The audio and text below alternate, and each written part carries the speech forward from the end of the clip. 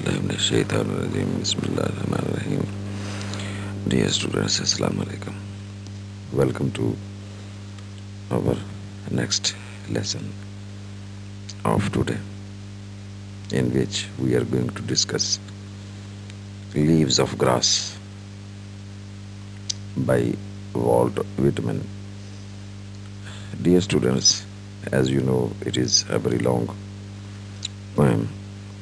Today, the lesson will be restricted to its preface and some introductory remarks about Walt Whitman. I hope you will benefit from this lecture of today.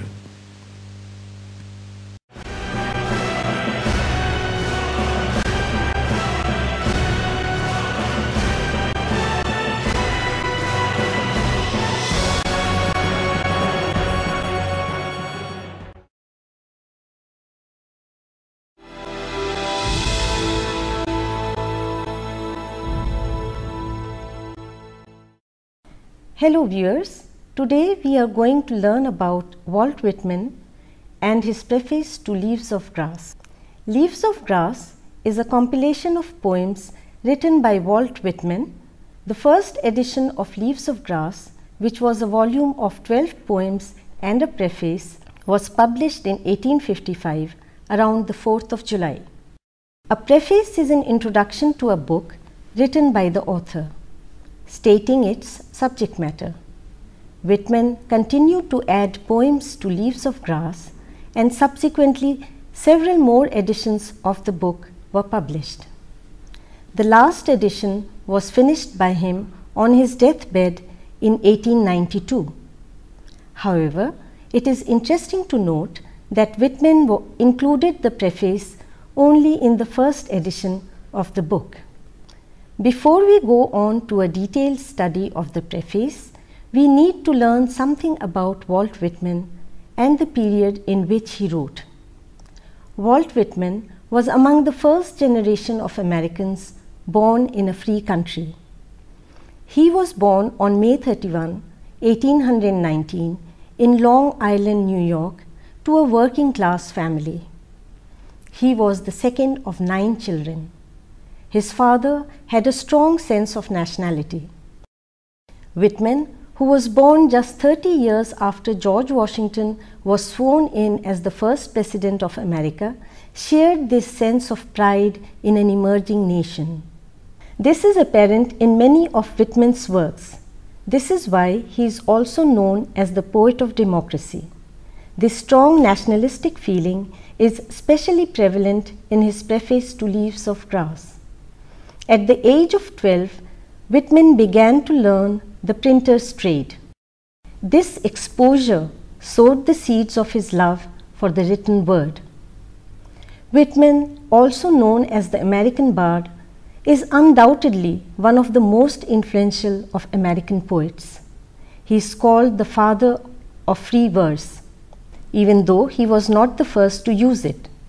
Free verse, in its simplest definition, is verse which does not rhyme or have regular meter. Whitman's poems in Leaves of Grass are all in free verse. His preface to Leaves of Grass is an essay on poetic theory. His works depict a shift from transcendentalism in his earlier works to realism in his later ones. Whitman, as a transcendentalist, is strongly present in the preface to Leaves of Grass. So who were the transcendentalists? These were a generation of highly educated people led by the essayist Ralph Waldo Emerson, whose philosophical belief was that there is divinity in both nature and humanity, which is corrupted by the institute of society and politics. These scholars were attempting to break away from the traditions of European literature, trying to create a uniquely American literature based on the belief that with political freedom there will also come individual freedom. They also thought that the time had come for Americans to achieve literary independence, so they deliberately tried to write in styles that were starkly different from anything written in European languages. Whitman was greatly influenced by Emerson, and when he wrote "The United States themselves are the greatest poem," he was actually literally paraphrasing the words of Emerson, who had written in his essay, "The poet, yet America is a poem in our eyes. Its geography dazzles the imagination." Whitman also recognizes that if America is different from its European counterparts politically, it must distinguish itself from existing models of literature also. So, we see him using not only new diction, but also subject matter. We see in his works a merging of two strong emotions: his strong belief about the divine individual, to be represented by the American poet, and what he hopes for America as a symbol of freedom and equality.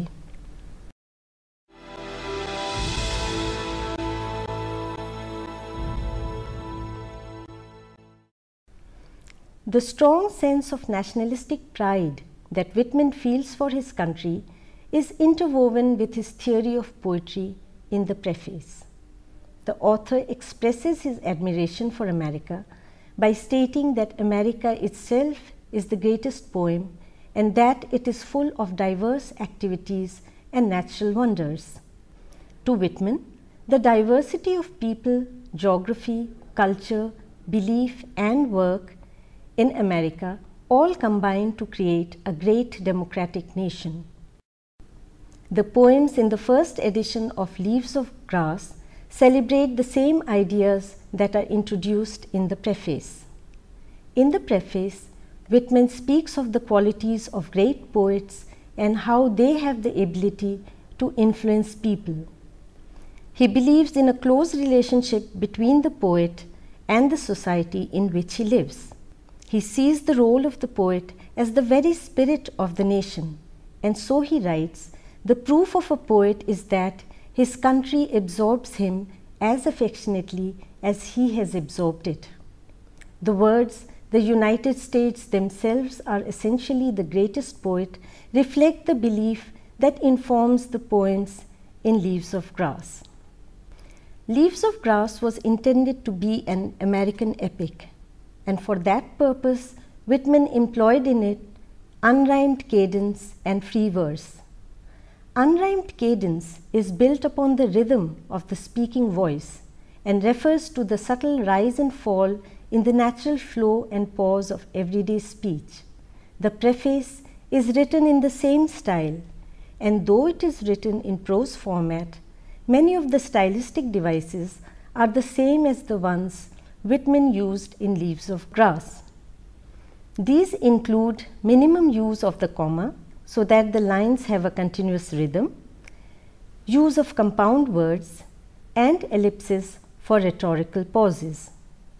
Like his poems, this form of prose writing is also difficult to categorize. The preface is also written without the use of the first-person narrative.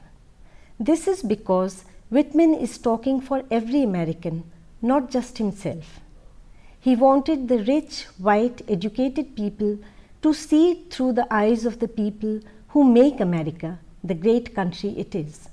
This strict avoidance of the first person singular in the introduction is in stark contrast to the lack of restraint seen in the poems.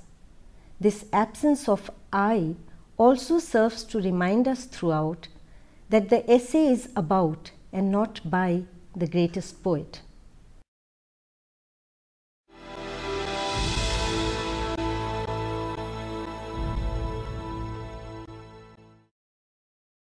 Whitman started the preface with the word America, saying that it does not negate its past because its history has had a hand in forming its present.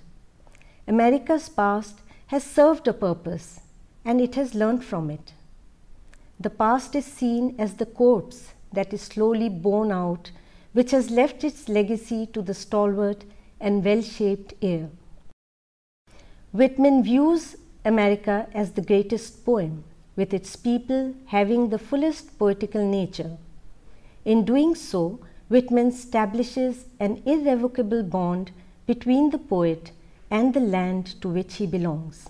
He writes of the abundance of nature and the rich blend of different races that unite as one nation. For nature, he uses the words largest and most stirring, and he speaks of teeming nation of nations, implying constant growth and change in a country of diverse natural resources and varied races. Whitman here writes of the common man, saying that the greatness of America is not represented only by its elite, like the executives or legislatures, nor its ambassadors or authors, but the common people also. He speaks of the greatness of the common man, describing their ability to accept others, their acceptance of anything new, their curiosity to learn, their sympathy for others, and their self-esteem. He exalts their strong emotions, their generosity, and their good temper. Whitman sees in them the sure symptom of manly tenderness and native elegance of soul. He stresses the message of equality when he writes of the President taking off his hat to them, not they to him. This is a reiteration of the equality of all men. To Whitman and the American poet, the slave or the Native American is not in any way inferior to the President of the United States.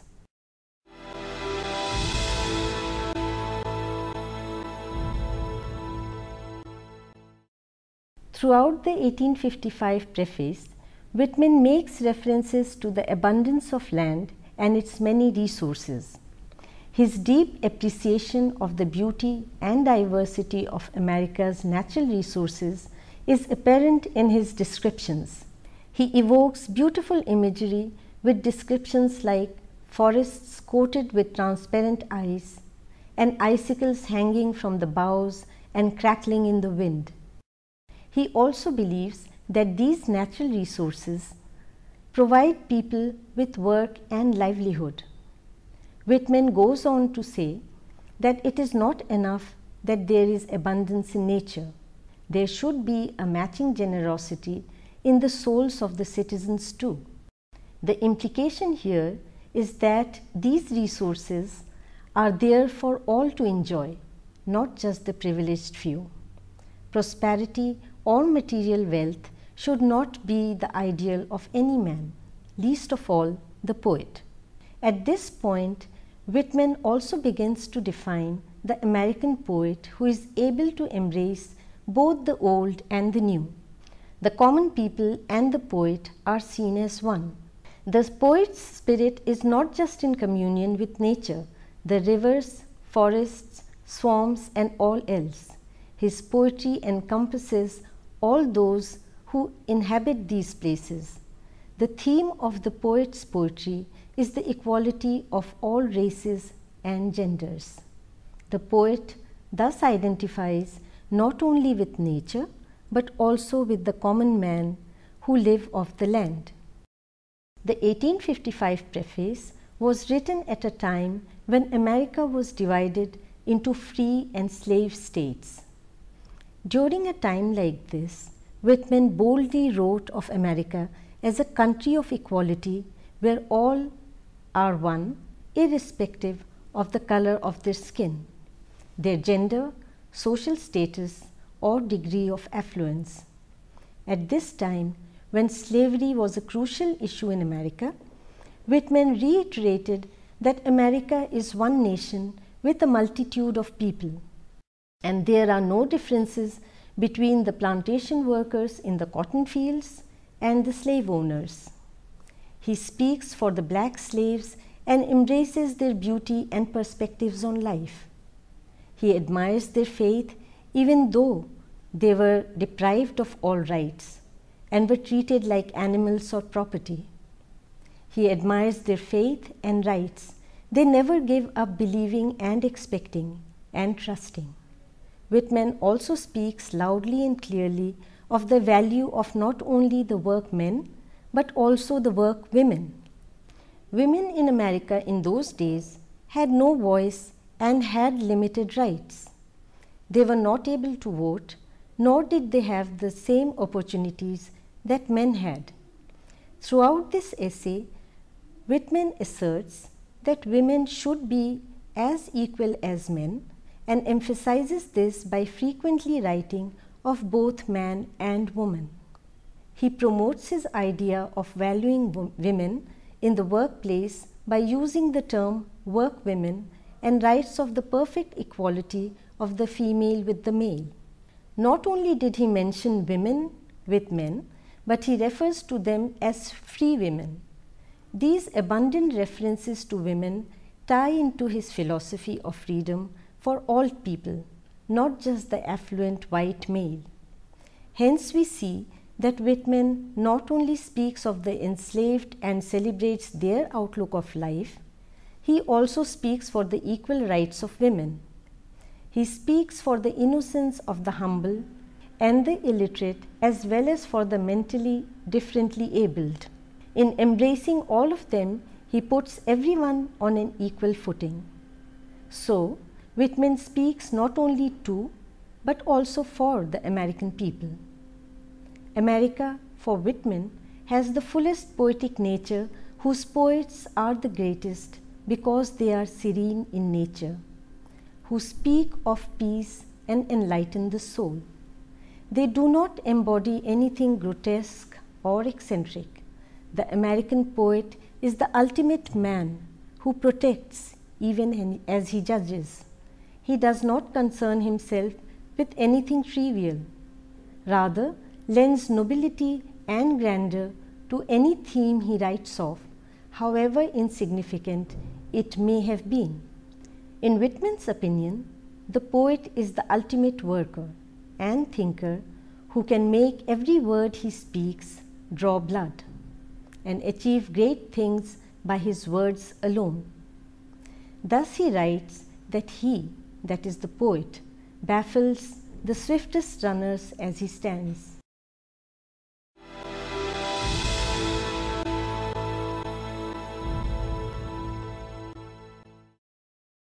Having spoken about America and its people and what a poet should be, Whitman tells us what makes good poetry. People who live in the outdoors have an appreciation of beauty and do not need the poet to help them to do that. What people need of the poet is to help them connect with their souls. It is for the poet to forge a path between reality and the souls of people.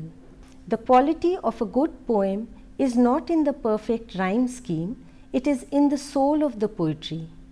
Whitman insists that outward perfection alone cannot leave a lasting impression. The content is the most important part of a poem. The message of the poem is what makes good poetry. So, a poet who is more concerned with the perfection of his meters cannot be a good poet. A great poet is one whose poems are one with the people. Whitman then goes on to give specific instructions as to what makes a good poet. Love the earth, Whitman writes, and sun and animals. Despise riches, give alms to everyone that asks. Stand up for the stupid and crazy. Argue not concerning God. Go freely with powerful, uneducated persons. Examine all you have been told at school. Dismiss whatever insults your own soul, and your very flesh shall be a great poem. These are some of the qualities that are the very essence of poetry. Through these qualities, Whitman embraces a philosophy of national hope and unification founded on the assumption of a divine individual.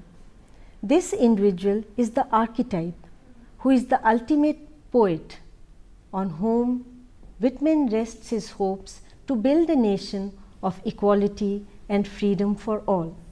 He goes on to expand on the characteristics of a great poet.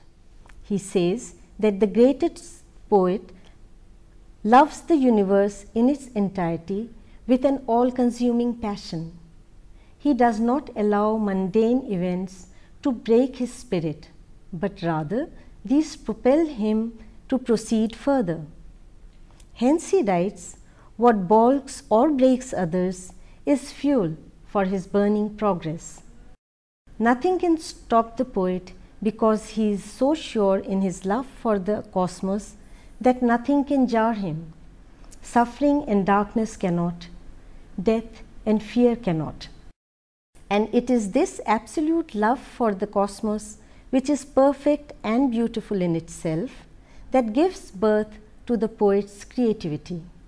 The greatness of a poet's work lies in the simplicity of his expression. Whitman writes that the ability to delve into one's intellect and articulate one's thoughts on all subjects is neither very common nor very uncommon. It is the expression of true art when one is able to write effortlessly and with integrity and a true understanding of nature. In fact, a true poet is one who can experience and express nature itself and understand its soul. He is one who can portray reality as he sees it.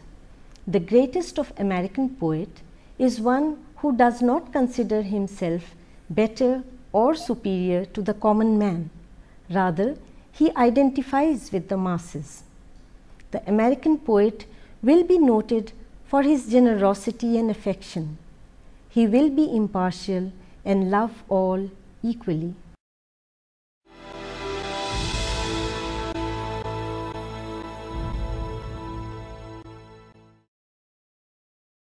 Whitman lived in a time of new scientific discoveries, and he tries to reconcile science and poetry in his poetic theory.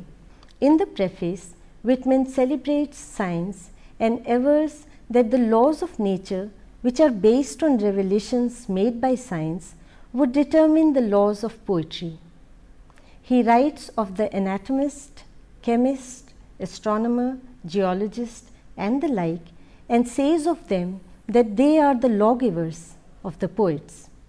Whitman wants the poet to have a more comprehensive understanding of the universe through science. For him, there is no conflict between science and mysticism. He believes that an understanding of science will bring the poet nearer to God. Whitman then goes on to speak about philosophy. Like science, this too looks upon the poet for its expression. He writes that the poet has to be honest in the depiction of men and women. It is for him to write about the continuity of life and man's quest for happiness. For the poet, the past, present, and future become part of one universal truth. The poet finds greatness in the procreation of man, wherein lies the continuity of life. So, Whitman writes that the master knows that nothing, for instance, is greater than to conceive children and bring them up well. In his preface, Whitman is mainly concerned with celebrating a freedom which is outside the bounds of external regulations. Political liberty is also seen by Whitman as essential to the greatness of the poet. He writes that they, that is the poet, are the voice and exposition of liberty. Hence, the poets carry the message of liberty to the people. But this freedom is more a metaphysical condition in humans which cannot be quelled or defeated. Hence, he writes, liberty relies upon itself, invites no one, and knows no discouragement. To Whitman, writing about life as the poet perceives it is beautiful enough. There is no need for the poet to embellish the truth to create romance. He writes, most works are beautiful without ornament. He celebrates the human form and says that any distortion of the original shape and form of the human body in any form of art is a violation. Only those embellishments are permitted which conform to the truth, and so he says, exaggerations will be revenged in human physiology. Great poets do not use deceits or lies. They write truthfully, and Whitman says that there is a beauty in truth written by the poet for which all faults may be forgiven of him. Only the truth can emerge from the soul and connect with the soul of the people, for the soul cannot be fooled by lies.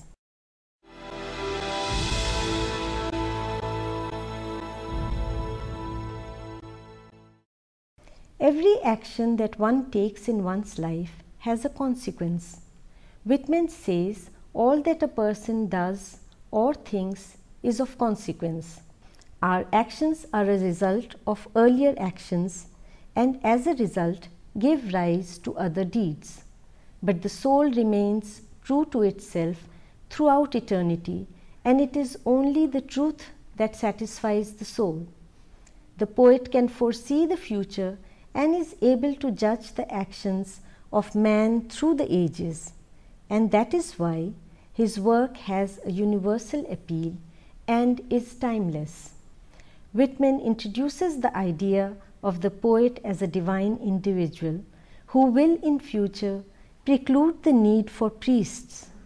He can foresee a time when every man will be his own priest, and this new breed of poets will speak for all men and women. The English language has merged with American expressions, and it has absorbed into it expressions from subtler and more elegant tongues to become the new language of freedom, justice, equality, faith, and all else that America stands for. Whitman goes on to say that the literature of America should not only answer the need of American men and women, it should answer to the needs of other societies as well. It has to be impartial enough to serve the developed and the less developed. It should serve both the old and the young. In fact, it should be universal in its purpose. Whitman emphasizes a new form of poetry which alone will stand the test of time. He says that poems distilled from other poems will probably pass away. A great and energetic nation cannot be satisfied by anything which is not original and vital itself. Those who focus merely on surface beauty and have nothing new to offer will fade away into oblivion. America embraces everyone. It does not only appreciate the highly talented and the educated or the genius.